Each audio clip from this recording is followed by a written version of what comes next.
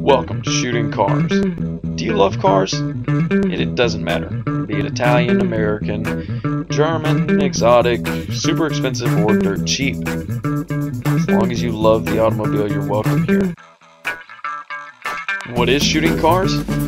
Shooting cars is basically me running around with a camera trying to talk really nice people into letting me ride or drive in their cars and shoot videos so you can see. New cars, old cars, custom cars, basic cars. Man, even two-wheeled cars. Wait, those are motorcycles.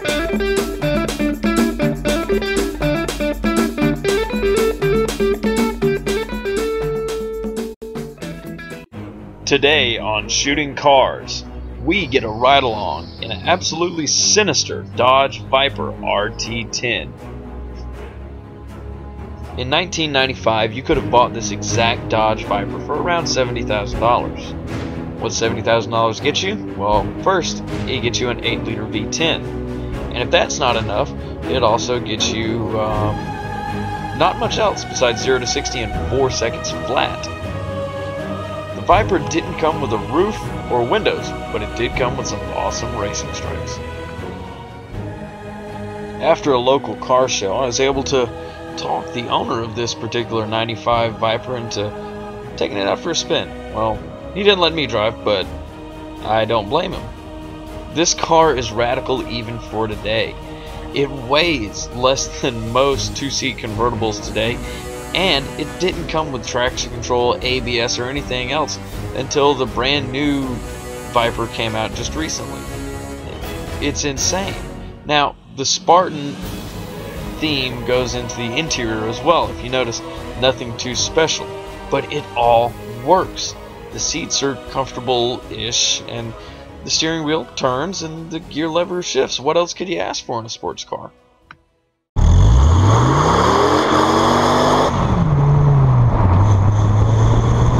Oh, right, that too. Side exhaust pipes.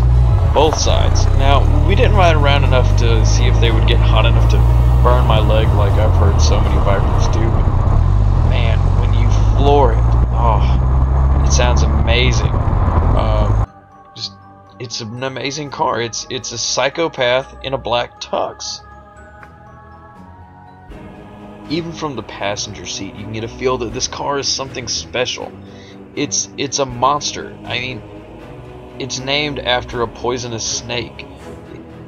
The Corvette was named after a battleship. This is named after something that can kill you. Okay, no disrespect to Corvette owners, but where the Corvette has gradually evolved into the amazing world-beating sports car it is, the Viper just happened. In the 90s, Carroll Shelby and Chrysler got together, shoved a truck V10 engine and transmission into a tiny sports car frame, and then set it loose upon the world. I can't imagine being a child playing on a street one day and seeing one of these drive by. It would have been terrifying and amazing all at the same time. Now, unfortunately, we didn't have time to get all the video I wanted, but as I closed the door handleless door, because, you know, why not save a little more weight, and watched the Viper drive away, I couldn't help but be happy that this car exists. I mean, it kind of makes you think. Would the world be a different place without it?